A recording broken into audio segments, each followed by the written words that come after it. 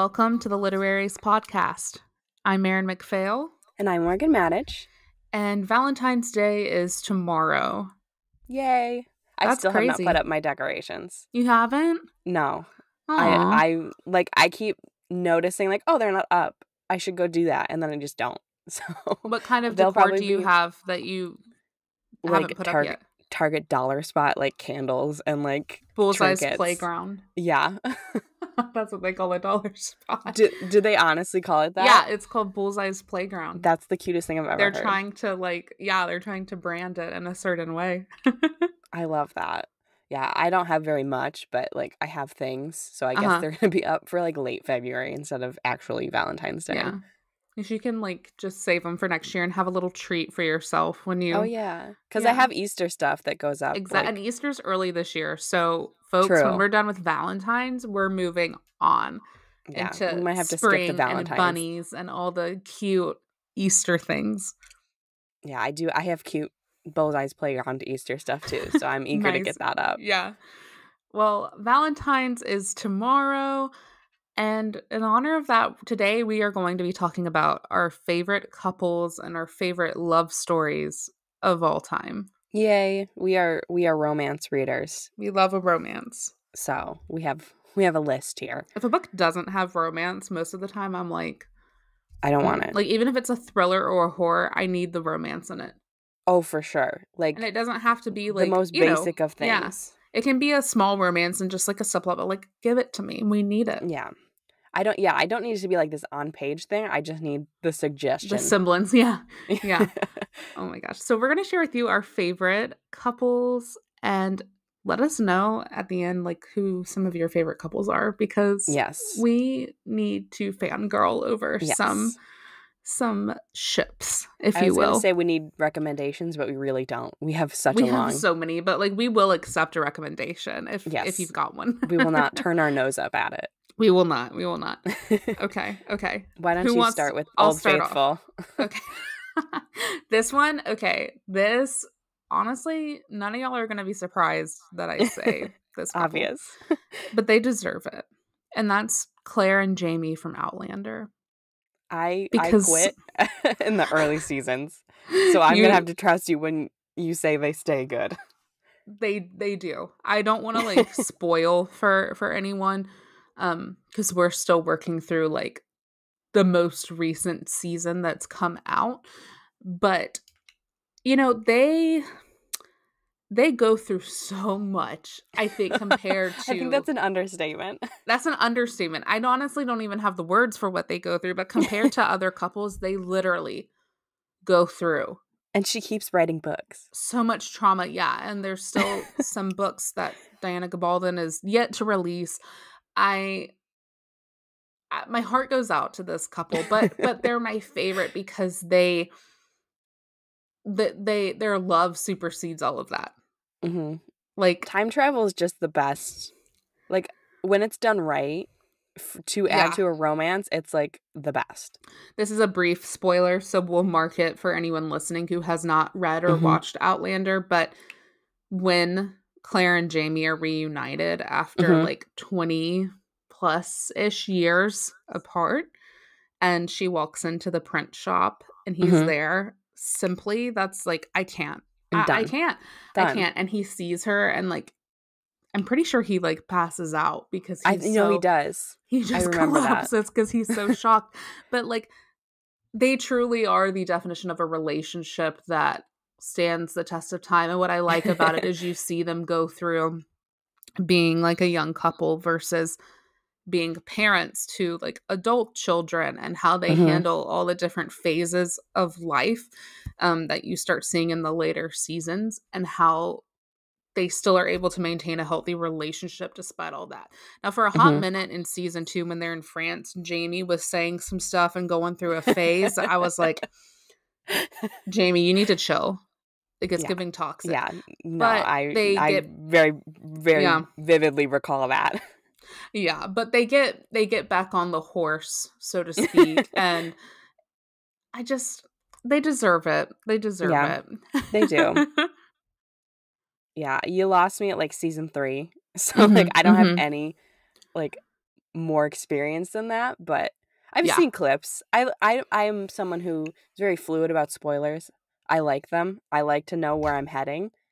I'd rather I have flipped to the end of a book before. Like I'm that crazy. So like I've looked up clips of like the later seasons. Like I have not watched them, but I've seen little snippets and like they're just chef's kiss. Some of you can't not lines, like they are some of like I think the most romantic things a man can say to a woman. Oh yeah. Like you had Outlander playing at your wedding. Yeah, Outlander theme song was playing I didn't hear it, but it was playing at our cocktail hour. I wasn't My there head to hear snapped up and I was like, oh, this is a man I know wedding. this. Yeah. Yeah, I was adamant. I was like, the string duo playing the cocktail hour, that was in their repertoire, and I was like, yes, please include that. I was like, you and your mother are responsible for this. Yeah, and Hugo too, honestly. He's into the show as well. I love that he's into it too, that you roped him into the history. Oh yeah, no, he loves history, so he's here for it. But would you like to share the first on your list? Let's move it along. This is kind of out of the blue for historical me, but this is like genuinely one of my favorite series, which is so weird to say because it's contemporary. Shock. Pause for shock and awe. But shock and awe, contemporary. But it is the Gallagher Girls series by Allie Carter. I grew up on this series. I remember in 6th grade, like class libraries? Yeah. We had like my 6th grade teacher was my homeroom, and then we had another 6th grade teacher we would switch with, and she was like my science teacher, and I would have to go into her room and borrow her like copies of the series because my teacher didn't have it. So I remember like being like a silent reading hour, raising my hand like, can I go get the next book? And like having to walk across the hall and go get it. But I adore the main couple in the series, Cammie and Zach. They are like so real, and that's like one of my compliments for the series is that like they start as like very young teenagers and grow to be like 18-year-old like adults and going through very adult things. And as they grow, the series grows and the maturity level grows, and so does their relationship. Like they start as like these awkward teens trying to like navigate like first love and like how does that work for them, and then as like the plot ramps up and things get like very serious and like there's terrorist organizations and like a whole host of spy shenanigans. I should say that this is a spy series. I don't think I mentioned that, but that's very important. The relationship ramps up as well, and it becomes very serious and very like they just love each other and they're like willing to do anything for each other while the world is under threat. It's like this very like supportive undercurrent where they can rely on each other, and I just love that. Like it's just a very real series for being like a fun spy adventure, and like it honestly it holds up. Like I would recommend anyone read it, even though it's like it's kind of classified as a middle grade. It's like a Disney book series. It gets very mature at the end. Like there is like out of sight, out of mind, crazy, out of sight, out of time. I think all the titles are puns, which we love that. We love puns in this house. We do love a pun. Is he also a spy? This Zach? He is a spy. Okay. The setup for their romance is that they go to this girls' school for spies, and they go to the boys' school. There's a boys' school for spies that they did not know about, and he's like a transfer placement in their school, and everyone's like, "There's a boy in the school." Okay, nice. That's cute. It's very cute. It starts off cute and then it like becomes like a very adult like relationship I would love to have together. Yeah. It's just a great all around series. They're very short and sweet, but like the progression, just watching, like I've never seen a series do that where like if it starts off as middle grade, it kind of gets to like upper YA by the end because the characters are growing. But this one for sure does, and it's like one of the coolest things I've ever seen to like read them all like one after the other and be like, okay, this escalated very quickly from one book to the next. Well, would you like to share your next one? The next one, and this one's probably true for you too, but Belle and the Beast / Prince Adam. They're just, you know what? I'm sick of the haters that are like, I'm sick of the Stockholm haters. Syndrome. It's not. No, that's not what that is. It's not. It's different, okay? It's just it's It's different. different. And honestly, like, shout out to the original fairy tale. Mhm. Because like, although I love like the cartoon, that's still a retelling of Mhm. the original, and just like the dynamic and the Mhm. themes The original, of the I can fix original. him, girl. Yeah, yeah. She is the blueprint of She I can is. fix him. But the whole theme of looking beyond appearances Mhm. and falling in love over time is just so beautiful It's and timeless. timeless. It's a tale as old as time, my Song as old as friends. rhyme. Yeah, it is. It is. Um, and I just feel like there's so many Beauty and the Beast retellings in YA literature, especially. Everyone needs to like go thank the Disney movie, but also like go thank the Mhm. original Mhm. OG fairy tale itself. Mhm. Because that to me is like such a pillar of this type of story and this type of couple. Yeah, I was obsessed. There was one. Did you read Wendy Mass books by chance? I don't think so, no. She was like, when I was growing up, she was like the it author in like children's lit, Mhm. and she had like a series of fairy tale retellings. And the Beauty and the Beast one, I was like absolutely obsessed with. Like Uh-huh. I read it probably, I would say 50 times in a row. Oh my And it was like gosh. a big book for me at that point. It was like 300 pages, which was like Mhm. monumental when everything else was like 250. So I was like this is a huge book, and then I just kept reading it and Was kept it reading it. set like in a fairy tale world, or It was was set in a it fairy tale world. It was like it was definitely a twist, but like I remember like the main love interest was like into alchemy, and okay? it felt like different, like it was like her own, like it was the first time I read a retelling that wasn't like it was like word for word the Disney movie. Yeah, she put her own She put her spin own on how spin on he was different. everything. Yeah.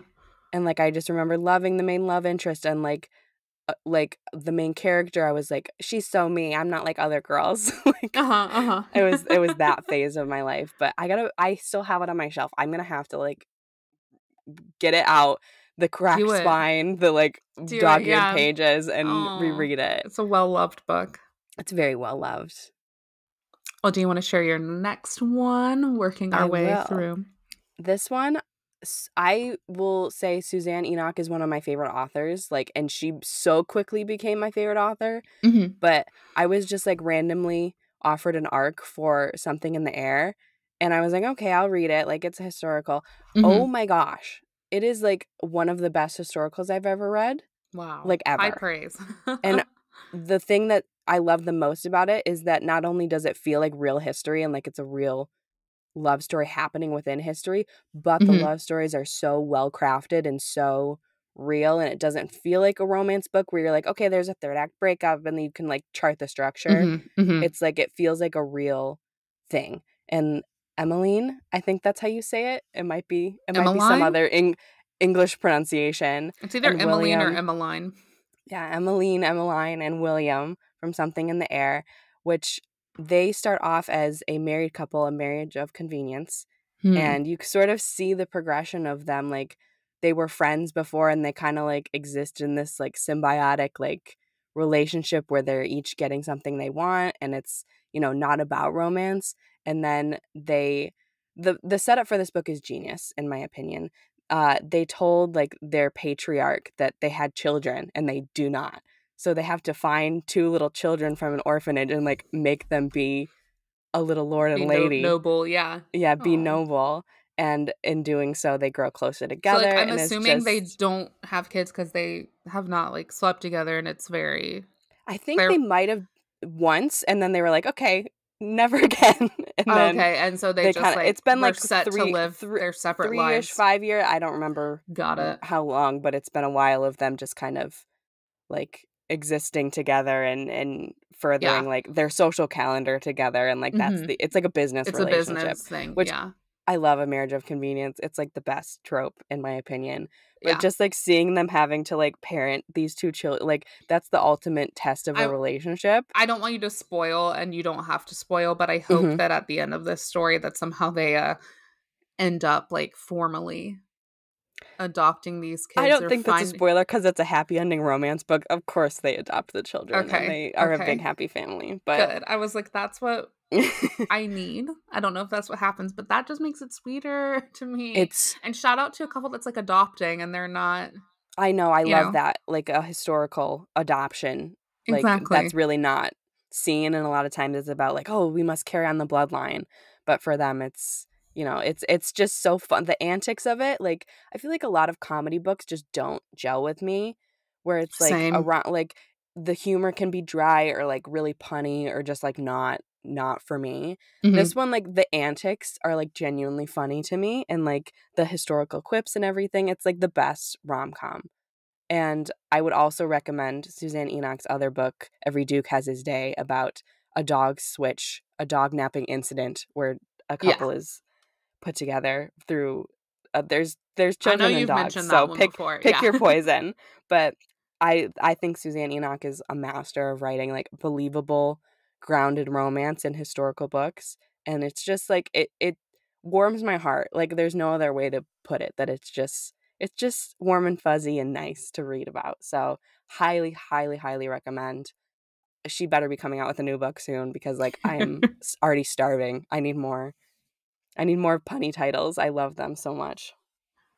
Well, the next one on my list, so this is a movie. I'm not aware if there's any like literature equivalent to this, but Hmm. it's a movie When Harry Met Sally. Can I I be a watched bad film person? I've have you not seen never it? seen it. I've heard such good things, and Watch I've it. Watch it. never. I watched it for the first time in middle school. Totally went over my head. I did not care. I was not invested, but I rewatched it in college. This is And the one with Billy Crystal, right? yeah. And the sweater. I've seen Yeah, and the the sweater. sweater, Yeah, the yeah. the big chunky sweater. And this movie, it hits different when you're older because you appreciate it more. And I did Hmm. not like get it until I was in love myself, but then Hmm. it like clicked. Can't relate.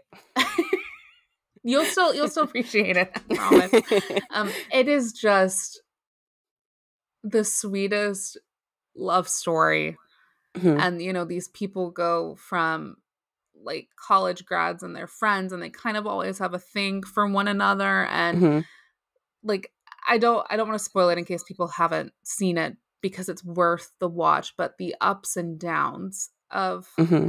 how they finally get together Hmm. is just one of the sweetest, most sincere, realistic things. It's just heartwarming. It makes me cry every time. There's a scene at the end that takes place on New Year's Eve with like I have a heard really of that. famous Yeah. monologue. It just sends me every time.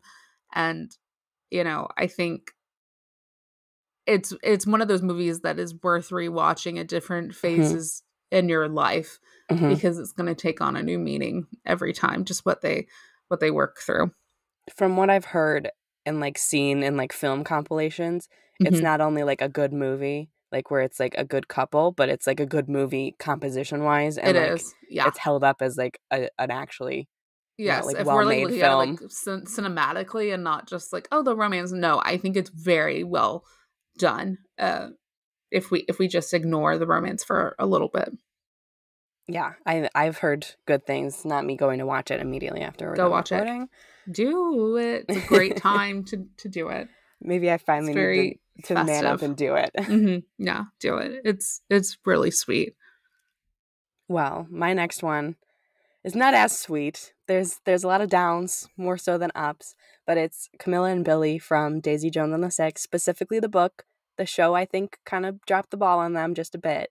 But just how much can you put a couple through and have them still end up together? Like how? I just don't understand. But I It's think on my list for this year. I you've don't got, I'm not don't going to don't spoil spoil it. me. Don't spoil me. I'm not going to spoil it, but Okay. they are the emotional core of the book. And just the way she treats like a real relationship affected by so many outside influences, and just the strength of specifically Camilla. I think Camilla is just such a good example of a strong female character who, like, she doesn't take shit, but she, feels very deeply, and she, gets through things in a very like adult manner, and she basically manages the relationship. And it's just I hate that the show like kind of dropped the ball on her character, because she is what makes the book so good. She is the linchpin of everything. But specifically Billy and Camilla's relationship, she just the effect she has on not only Billy but everyone around her. It's just great. I can't spoil it. I wish I could say like, you know, the lines I want to say and the things that she says, but once I've read it, I will leave moment it, to an talk update about the to this. spoilers. But yeah, just paying attention to her and like zeroing in on her in the context of Billy and her relationship, it's just like she's just a force, a powerhouse, and it's just that's like I could never be her, and she is such a good, strong person. Like I imagine like myself in her shoes, and I would just like I would have broken 20 times during the course of her story, and yet she's so strong and so resilient, and you know, carries their relationship and makes sure like it is where she wants it, which is so like admirable for, you know, as a woman to see like, okay, she wears the pants in this relationship and she's making sure the man does not fall off the wagon completely and die. So yeah, just when you read it, it's like you're gonna love it. You're gonna love it. You gotta read it, Marin. I'm so Hurry excited. up. It's on my list. It's on my list. I gotta go through it Move it chronologically. up the TBR. Move it up the TBR. No, I have it on my list for like June, I think. Yeah.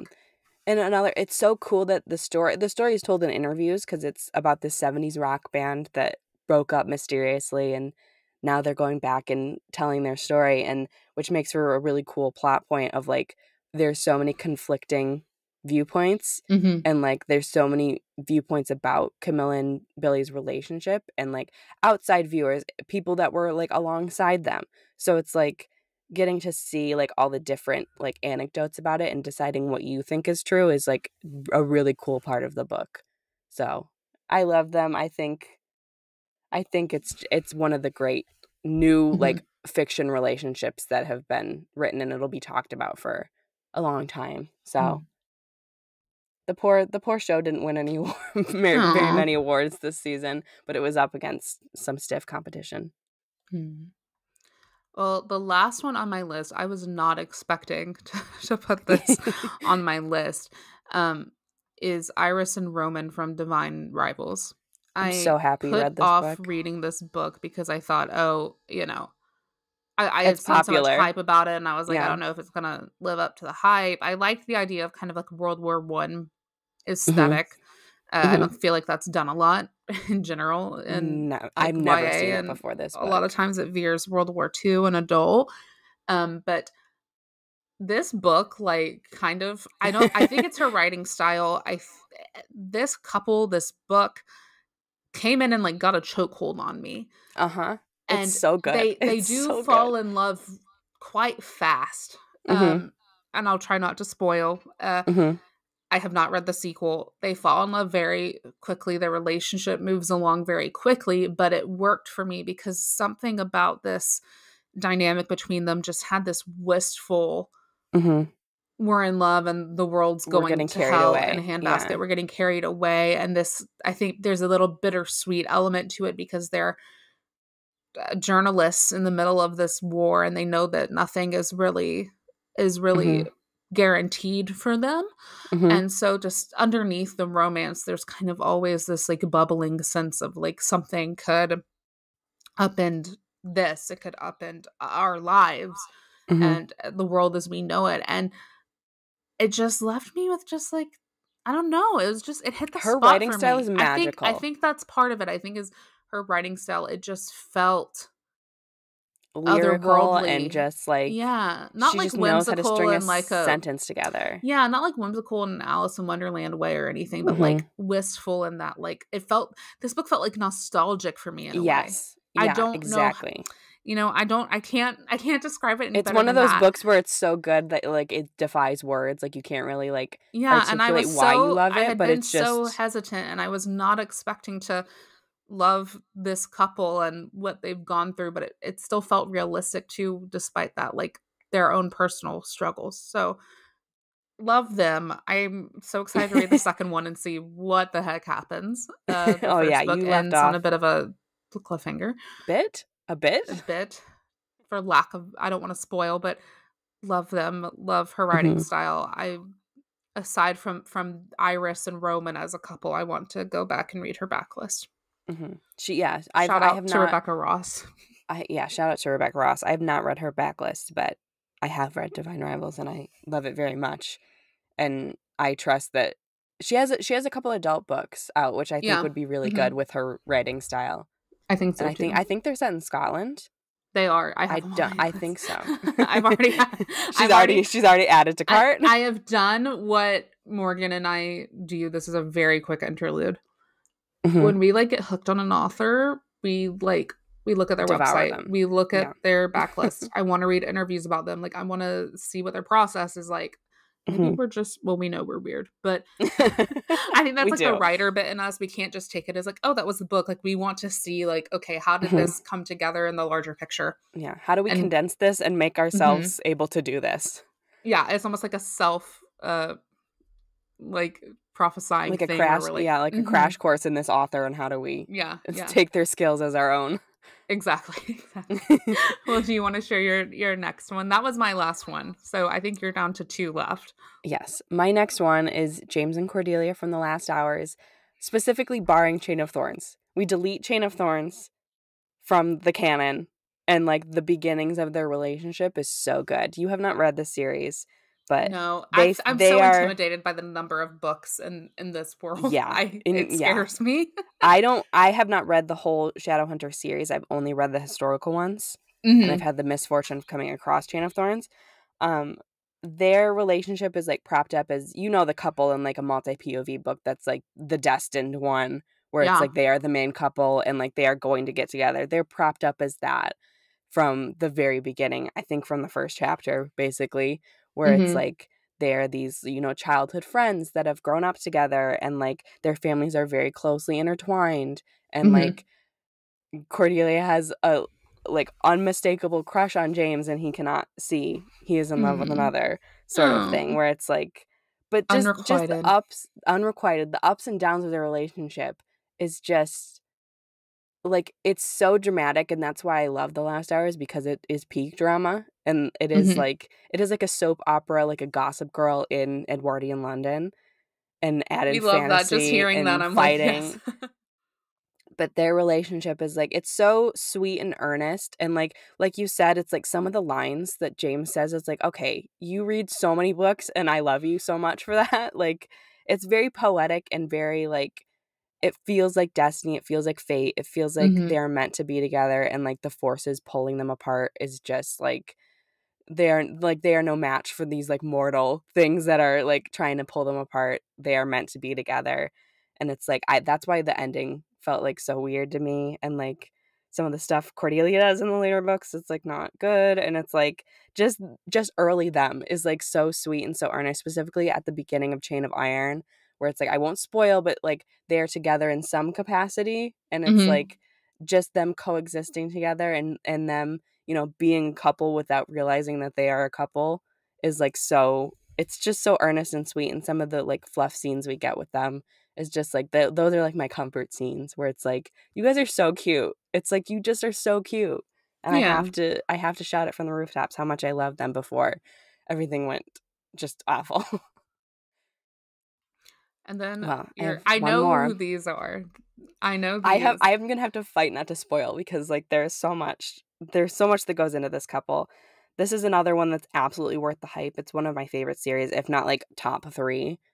It's like, it's really up there. It's one of the best written couples of all time. Jude and Carden from The Cruel Prince. You knew they were gonna be on here. You knew. Everyone knew. But like, we've talked about like really sweet couples and like really like fluffy couples. They are not a fluffy couple. And it's like, when I say enemies to lovers, I mean enemies to lovers. Like, some people slap that label on like, rivals or like people that just mildly dislike each other. No. Like, the first like 10 chapters, he throws her in a lake. like that. Yeah, that sort of vibe. That sort of vibe from them. But their adversarial relationship that just blossoms into a romance, and like the tension of like, this guy, I hate this guy so much, why can't I stop thinking about him? That sort of thing is like, I love enemies to lovers, but like they just do it differently, and it's like it's such a strong part of the book in their relationship, and they're like basically partners in crime for like most of the books. So it's like as much as they like quote unquote hate each other, and it's like the idea of like mistaking love for hate and that sort of thing, the connection of them is just so cool. And it's like they're just a power couple. They're just a power couple, and I love them. And I hate that you have not read the later books because, oh boy, it gets so good and so tense. I did read the first. I can't get behind the tail. Cardan having a tail. I try. You can kind of like I do not see it for like half the books, but like sometimes it comes up in a scene, and it's like, oh. Yeah, no, and the fact that like oh, he has a tail. It's been described as like the tail like moving in accordance with his emotions. I haven't gotten to the romance scenes with the tail yet. I'm simply done. Like, I'm sorry if I was. I read the first book many years ago, and I think Holly Black is a fabulous writer, despite the tail. Because if I was dating a guy and he had a tail, and he took off his clothes and he had a tail, I would exit that chat. Okay, some of the other siblings he has like hooves and like spikes on their fingers and like horns. It's like being with like a the Mr. tail is Tumnus the lesser type. of evil. Mr. Tumnus, no. Imagine you're laying in bed with one with the hooves and you feel their hooves rub against your feet. I would absolutely kill myself. I'm exiting that chat. I guess I would take the tail in that scenario. But yeah, the tail is kind of like able to be hidden. Like, you don't have to acknowledge the tail unless the tail is, like, visible. And, like, I usually, like, I don't know how I feel about the tail. I think it's, like, a complicated, inner thing of, like, I don't know how I feel about it. I just bought a pin where the tail swings back and forth. No. Yes, I did. I did buy that. I'm so done. I can't believe I have a plushie of him with the tail. And it's got a little tuft of fur on the end. Not the tuft of fur, like a lion. Yes. Yeah, and I think she said it's like they are that way because they are like so magical or something. I forget the explanation. There is an explanation for the tail. It's not just chilling. Okay. But like, at least there's an explanation for why. Yeah, because that would be my next question. One, you have a tail. Two, why? Why? Tell me about this. The way they introduced it is so funny. Like where her sister is like, yeah, like we went swimming and he definitely has a tail, and she's like, that's stupid. I'm so done. He for sure has a tail, and her sister was right. Jude is a saint for putting up with the tail. I will say she deserves an award. I don't remember much, but like she deserves something. She deserves a prize for that, because I would say she gets a prize. Okay. Does she how the become supreme ruler of? I'm not saying anything of the kingdom. Is this on your TBR for this year? No. Why? Because I like the first book. Okay, you do one thing for me. You read this, at least the second book. The second book is like a masterclass in political fantasy. Okay. And putting romance in there. No, it's like you would love it. That has me a little more intrigued. You would love it. Like I'm someone who loves politics and fantasy books, but specifically like fairy politics and like and combining that mythos with politics with romance. And just Jude is one of my favorite characters of all time, so like anything she does is gonna be like a hit for me. But specifically, like book 2 is like one of my favorite books of all time. I will ask this, and then I'll shut up. Why is she always portrayed as like having her hair in these horn looking? What's that about? She had it in like a pivotal scene in the first book, and then she like kept wearing it. But why the horn shape of her hair? She's from Fairyland. I don't know what they do there. I'm like, at least she doesn't have hooves. Yeah, true. It's just her hair. Like, I have done the hair horn style, a la Jude, and it is not hard to do. You've done it for her and her. Yeah, I've tried it. Did it work? I was gonna go to BookCon like the year COVID happened. We had like BookCon all lined up, ready to go, and the no one could travel, so BookCon got canceled, and then canceled forevermore. There is no more BookCon. But I was gonna cosplay Jude for BookCon, and I didn't get to. I was practicing my horns. I love I love that. I was gonna buy like Amazon like fake horns and like wrap hair extensions around it. I'm so and done. kind of cheat it. Yeah, I had the whole That's thing. iconic. I have like her crest, her family crest on a patch. It's kind of just sitting there because I didn't get to sew it on. That is iconic. I love Jude so much. You underestimate just like if my female characters can be like half as great as she is, like I will die happy. I love that. But you don't know that because you haven't read the We'll later see. books. We'll see. Maybe I'll see what I can do. I'll see what I can do. Move some stuff around the TBR. Find a way because like honestly, Wicked King at the very least is like chef's kiss. We'll see. We'll see. I'll see what I can do. You've got it. This I'm calling in my best friend favor. You have to move this one up. You get one from me, and I'll move this one up your TBR. Nice. I'll see what I can do. I'm scared of what book you'll demand of me, though. I know. Now you've given me options. Now I can start thinking. I don't know which. It's going to be like a horrific horror book that's going to keep me up. Yeah. We'll see. It's fine. It wasn't that scary. It wasn't that bad. Well, I think that's it for all of our favorite couples for today. But please let us know who your favorite couples are, whether that be from books or movies or shows. Whatever. This one has sequel potential because we have so many. There's so many. Even like compiling this down, I was like, okay, I gotta cut a couple. I can't. Yeah. I can't say these people. Like, there's too many. We'll be here all day. And it's like I've been trying to like stop repeating myself with the podcast and like maybe not say Caraval again and like maybe like give some series some breathing room and like actually show like I read more than 3 books. Yeah. So I tried to like bring some outside influence into this episode with some more obscure couples, and then I have like Cassie Clare on there, so like I failed that mission. But well, let us know your favorite couples. Thank you as always for tuning in and listening, and we hope that you guys have a wonderful Valentine's Day. Wonderful Valentine's Day. Marin is representing the couples. I'm representing the singles. We hope both groups have a very nice Valentine's Day. Yeah. Just a fun little celebration. Get if you some really want to be strawberries. If you really want to be our Valentine, you should rate and review the podcast. It helps so much. It helps so much. We will love you forever. We'll be your Valentine and you'll be ours. We'll make you little cards and send them to you. We will. Well, thank you, everyone, and we will see you next time. Bye. Bye.